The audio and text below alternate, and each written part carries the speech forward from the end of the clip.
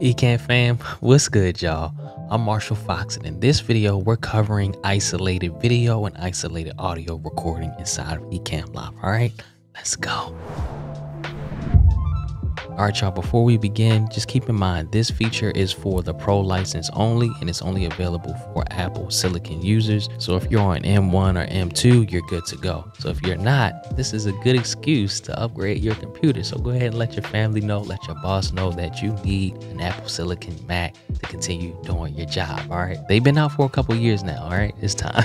So typically you will have your main recording of your show, right? For example, if I'm on a podcast, a show, or interview, for example, like this, the final recording file will show all the scenes that are created and switched between, right? But with isolated video recording, let me go ahead and just replace Keely really quickly just to illustrate the point.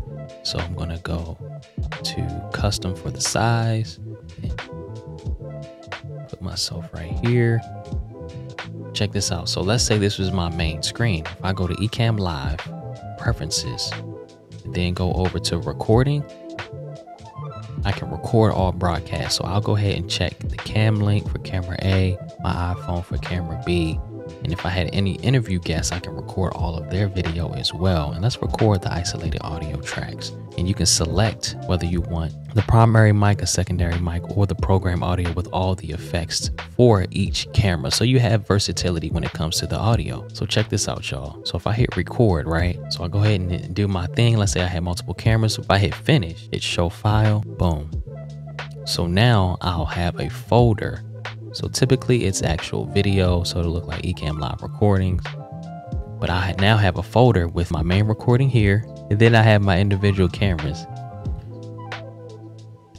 as well as the audio from the main mic. I was only using one audio input device, so that's why I only have one audio input here, but I still have the audio in the cameras as well. So you may have noticed that the camera effects aren't applied to this clip, right? So this looks a little more washed out. So this is the recording from that isolated video track, but this is my actual video feed, right, in the main recording. So all you need to do is go to Ecamm Live, preferences, and make sure apply camera effects to recorded video sources is selected if you want the camera effects baked in like this, okay? If you don't, then just leave it unchecked and you can do that in post. But I really love this because it gives you a nice clean video source or audio source, sources, so you can repurpose them for podcasts, reels, and just other social media content. And just keep in mind, it maxes out at 1080p. So if you have a 4K video file, your main recording can be in 4K, but those individual video files will max out at 1080p. If you have a 720p camera, it won't upscale it to 1080p, but it will max out at 1080p. All right, so just keep that in mind. So this is extremely helpful for interviews and podcasts where you have 2 or more people on the screen. Let's say you have like 5 or 6 people on a stream, right? You're able to have that main recording with everyone, and you can also have the individual clips for everybody. Let's say you wanted to provide them their own clips so they can repurpose it for themselves. You can do that with that main isolated video recording. Really, the possibilities are endless with these isolated video clips.